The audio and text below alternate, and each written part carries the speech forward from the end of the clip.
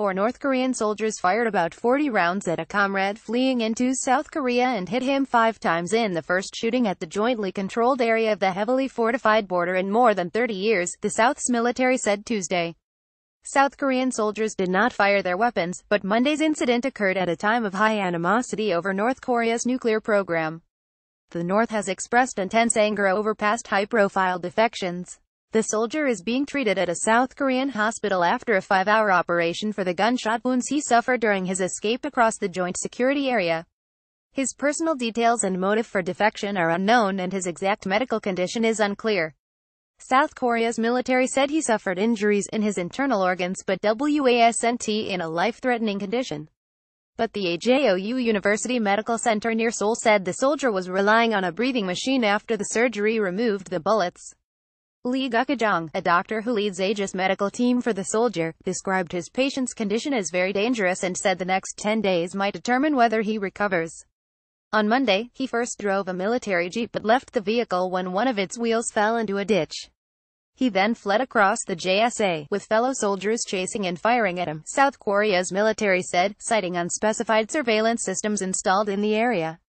Soo-wook, chief director of operations for the South's Joint Chiefs of Staff, told lawmakers that North Korea fired a total of about 40 rounds in a shooting that his office suggested started while the soldier was in the jeep.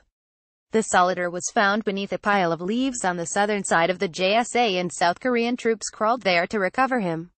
A UN command helicopter later transported him to the Ajo Medical Center, according to South Korean officials. The North's official media haven't reported the case as of Tuesday afternoon. They have previously accused South Korea of kidnapping or enticing North Koreans to defect. About 30,000 North Koreans have fled to South Korea, mostly via China, since the end of the 195,053 Korean War. The JSA is jointly overseen by the American-led UN Command and by North Korea, with South Korean and North Korean border guards facing each other only feet apart.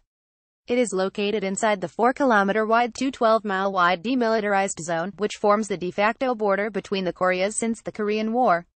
While both sides of the DMZ are guarded by barbed wire fences, mines, and tank traps, the JSA includes the truce village of Panmunjom, which provides the site for rare talks and draws curious tourists.